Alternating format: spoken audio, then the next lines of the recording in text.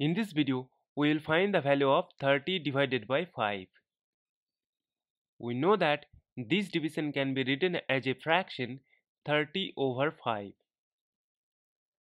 Now we will write 30 as 5 times 6 and we have 5 in the denominator. Now we can cancel the common 5.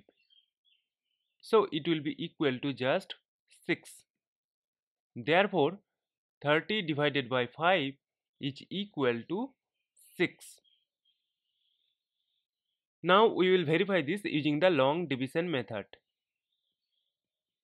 We know that 5 goes into 30 by 6 times. Now subtract, we will get 0. Therefore, 30 divided by 5 is equal to 6.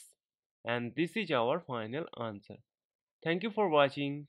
Please like, share and comment on the video. Also do subscribe the channel.